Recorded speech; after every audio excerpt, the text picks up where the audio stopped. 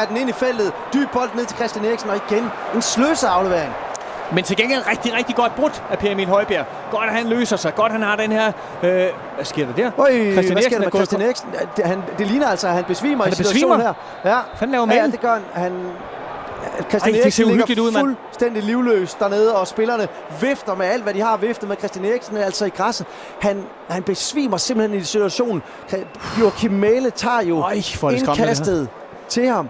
Og i det, at Christian Eriksen sådan skal til at sparke den tilbage. Der kommer læger til nu, heldigvis Simon Kjær hen og tage fat i kroppen på ham. Det ser rigtig skidt ud, og heldigvis at bevæge benene sådan, det ser ekstremt skræmmende ud, det her. Og det er sådan, at spillerne tager sig til hovedet, holder sig foran munden. Det så rigtig slemt ud. Nu kommer samaritterne også ind. Kasper Schmeichel er rasende derinde vil have ilt på banen. Det her, og der er fuldstændig stille i Parken. Det er vanvittige billeder, det vi er vidne til nu. Også billeder ned mod Kasper Hjulmand, der heller ikke helt ved, hvad han skal gøre sig selv. Står lige og taler lidt med Morten Vihorst dernede. Altså en ting er jo, at det er vores største stjerne, der ligger der, men noget andet er, at det så helt forfærdeligt. Han kommer ikke til at spille mere i den her fodboldkamp. Det er 100% sikkert. Han besvimer simpelthen i det. Han skal til at løbe ind og sparke bolden tilbage til Mæhle. Allerede der er han på vej ned i græsset, imens han er i løb. Ja, det er som om, at kroppen går fuldstændig i chok og bare stivner. Nej, og også flere finnerne tager sig til hovedet derinde og er sådan fuldstændig i chok. De står 4 mand derinde i øjeblikket. Arda Jodi med begge hænder op over hovedet, sådan ligesom for... Nej, den var grim, den der. Men stadigvæk ligger Christian Eriksen i græsset derovre, flankeret af hele det danske landshold. Kasper Schmeichel stadigvæk helt op at ringe. Det er... altså, det ligner jo... Nej. Han trækker ikke vejret i øjeblikket. Han får... Nej, det kan jeg ikke. Lige nu han får førstehjælp derinde, bliver simpelthen får førstehjælp af samaritterne. Trækker ikke vejret i øjeblikket, Christian Eriksen. Og spørgsmålet er, om vi skal blive ved med at sende det her, eller der er lige en... den er svær at kommentere på herinde for Parken. Vi er fuldstændig lamslået, fordi spillerne lige nu står i en rundkreds omkring Christian Eriksen, så man ikke kan se, hvad det er, der foregår derinde. Men inden de her billeder af landsholdet, der står omkring Christian Eriksen, der ligger derinde, der så man altså en af samaritterne være i gang med at give ham hjertemassage dernede på græsset. Det her, det er noget af det mest vanvittige, jeg nogensinde har set på en fodboldbane. Og altså... Ja, men der er jo... Og folk kan jo stå og kigge på det. Det er så uhyggeligt, det her. Og alle de danske landsholdsspillere står med ryggen til. Og Kasper Schmeichel står og græder derinde. Det er svært, det her. Den er slem. Den er rigtig slem, den her.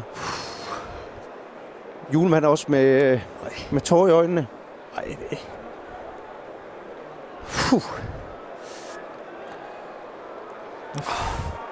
Vanvittig situation. Fuldstændig stille i Parken. Den er svær at komme tilbage fra på nogen som helst måde. Og det, som jeg har det lige nu, så er det jo ikke sikkert, at den her kamp...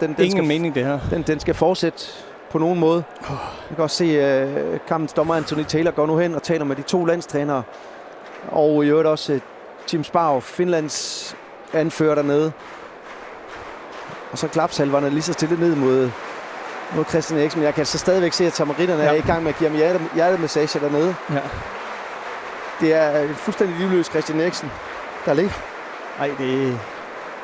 Det skal bare blæses af, det her. Ja.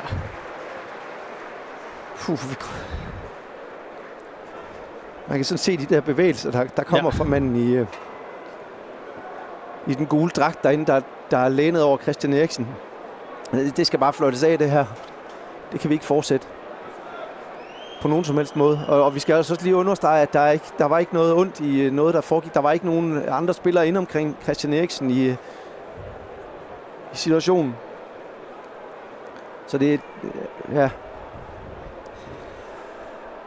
Nu kan vi jo kun komme med gidsning om, hvad der er sket, men altså det er jo hen før, at fodboldspillers hjerter er stoppet med at slå. Ja.